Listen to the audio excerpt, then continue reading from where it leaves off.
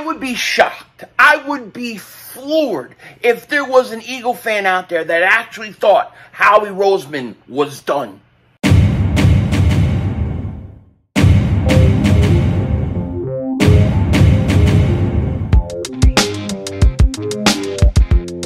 Dallas still stinks. Yo, by the way, Kick Dingbat here, and let me first start off by saying Happy 4th of July to all you dingbats out there. I hope each and every one of you guys is having a great, great day. 4th of July is here. Independence Day, brought to you by the greatest city in the world, Philadelphia, the birthplace of freedom. You hear that, Dallas? The birthplace of freedom. That's right, the real America's team right there. I salute you. I salute you, Bird fans. Yes, but happy 4th of July to each and every one of you guys. And if any of you think that Howie Roseman is done, I got a bridge I want to sell you. But before we get into it, if you're new to the channel and you like the content, make sure you hit that like button. More importantly, make sure you subscribe to the most censored, the most throttled, pause, Eagles content creator in all of the internet. And if you've been subscribed for a while, I just want to thank you so much for all the support you guys give to me. I truly hope that each and every one of you guys, even you Cowboy fans out there, even you Cowboy fans and Giant fans, all of you, I hope each and every one of you guys is having a wonderful holiday. In all seriousness, be safe, have fun. Today, for me, I'm just chilling. I'm just kind of doing really a lot of nothing. You know, we were on vacation, then we got back, and I've just been ripping and running. So this is really the first day that I'm going to just kind of sit back and just enjoy the day. I think my wife went out and got a bunch of, like, fireworks. Now, out here in California, you can't have fireworks like if you were in Florida, like the real stuff, you know, the bangers, the stuff that I want to launch. It's all sparklers and stuff like that. No, the good stuff, you still can't get that here. At least I don't think you can. I don't know where to get it out here. But I do got a bunch of fireworks. So the kids will be lighting it off tonight. And, you know, the sparklers, woo, you know, all that kind of stuff. And I'll be flying a drone. My wife's got a drone. So I want to fly the drone, record them, like, you know, fireworks going off, and then just, like, go straight up there and see if I can see all the fireworks around. That would be kind of cool. So that's what I'm doing tonight, just hanging out. I'm going to watch one of my favorite 4th of July movies. I consider it a 4th of July movie. All right, this is crazy. You're thinking Independence Day. I know you are. But I'm going to throw one at you. There's a kid movie from when I was younger. I'm going to throw one at you. Flight of the Navigator, baby. Flight of the Navigator was awesome. I love that movie.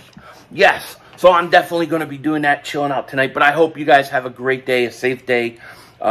Really, all of you guys, I really mean that from the bottom of my heart. Now, in this video, what I kind of want to talk about is an article I read. And it was on Bleacher Report. And they were talking about the top candidates ahead of the 2023 training camp. And they were talking about the Eagles' top trade candidates ahead of camp. And talking about not who we could receive, but who we could possibly trade. And really, the first two guys on the list, I was like, totally like, yeah, that's fine. I can totally see that. That's a no-brainer. Those are no-brainers.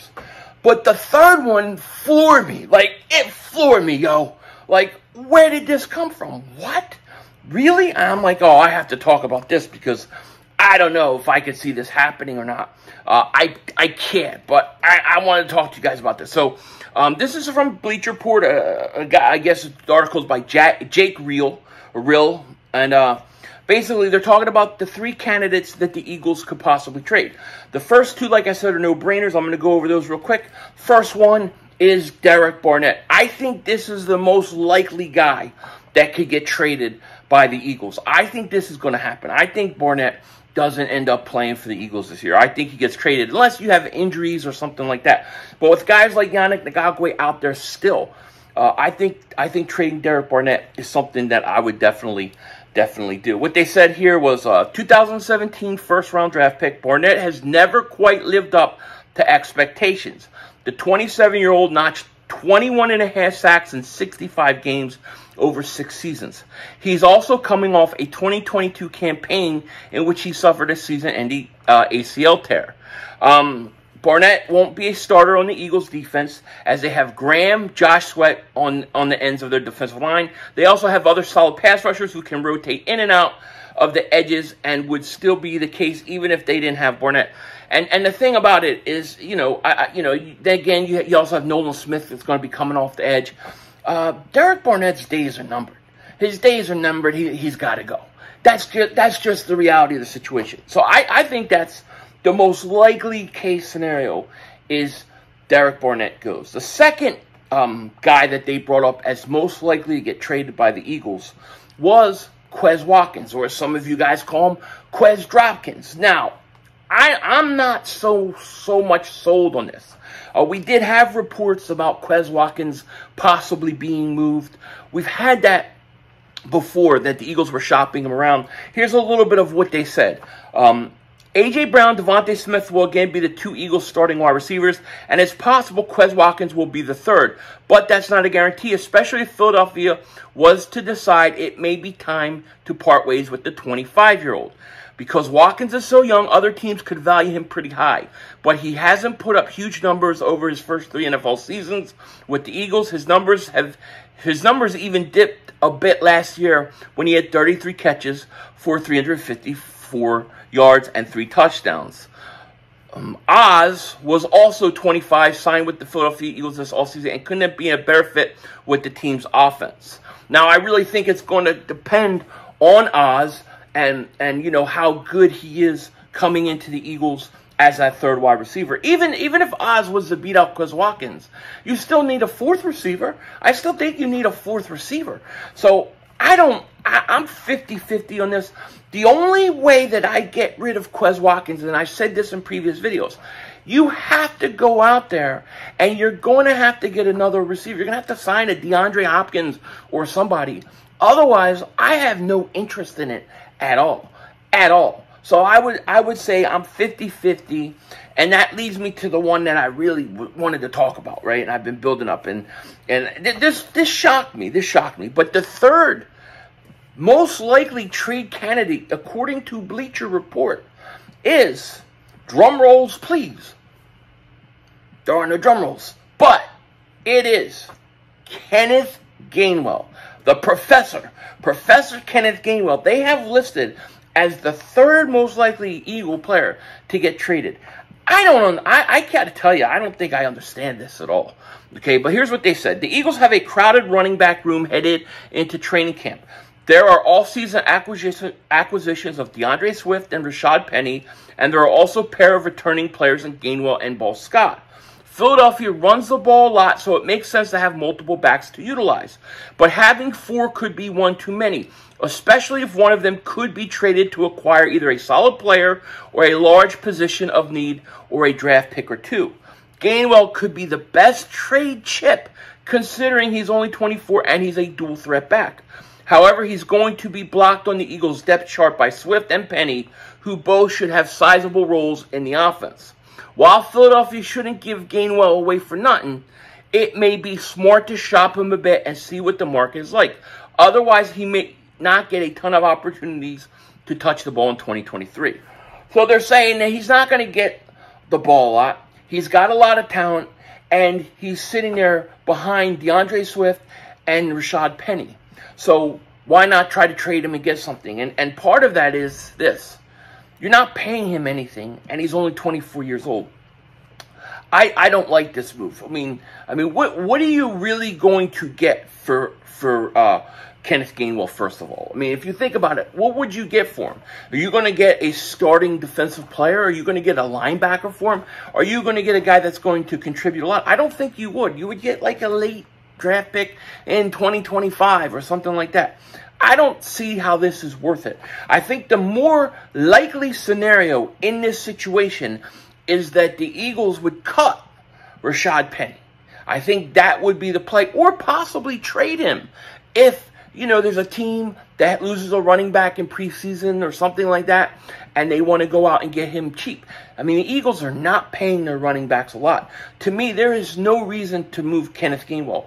Plus, Kenneth Gainwell is only in his 3rd year. He has gotten better. So you might want to give him a chance to see what he can do. And he's, to me, trading Kenneth Gainwell is a lot like trading Chris Watkins, where you're not going to get enough in the return to really trade him. You're better off. I think he's more valuable and has more value as a running back, third running back, or Quez Watkins, even the third wide receiver. You're just not going to get enough for him. You might get more for Rashad Penny. I think the most likely case scenario, and one of my predictions, and I've seen some other people say this, but I said this about a week or two ago, I think that Rashad Penny could end up being the odd man out. He's the guy I could see, because I think DeAndre Swift is going to come in, and I think he's going to take over. And if he does, and the Eagles are really happy with him, and they're happy with Gainwell and Boston Scott, and then, Trey Sermon, let's say he comes in and he shines and he plays good enough to take a spot, they may look and say, you know what? We've got to either cut Rashad Penny or trade him. And because he's not making a lot of money, because he's not making hardly anything, he may be the perfect guy for the Eagles to go out and get, to be quite honest with you. So, to me, I think Rashad Penny is the most likely out. But this shocked me. I was shocked that they even had Kenneth Gainwell in there.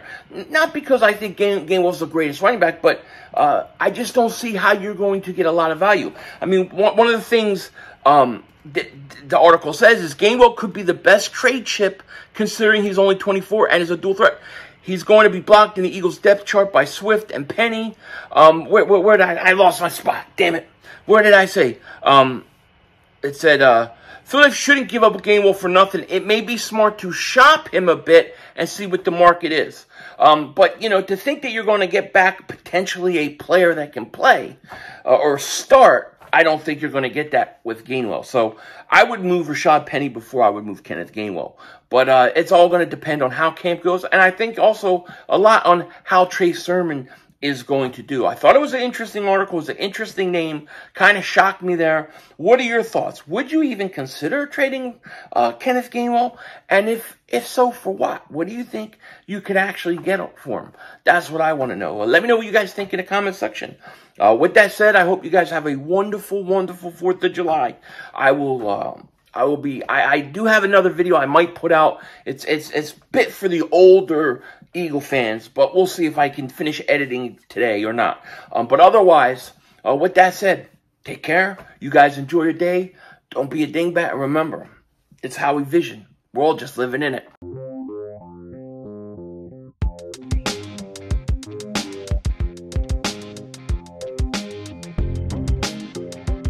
It's crazy because I was thinking about going out and seeing a movie today, like during the day of the 4th of July, just for the hell of it. Dude, the movie theater's packed. All they have is those 2 seats up front, there's 2 rows up front. That's all they have. I'm not sitting there watching a movie like this. What do you want me to do? I'm looking at aliens come down from planet, watching God come down from the clouds. I'm not sitting like that to watch a movie. That's the worst feeling ever. So I guess I could forget going to a movie today, but I'm definitely going to go to a movie tomorrow. Denzel Washington out.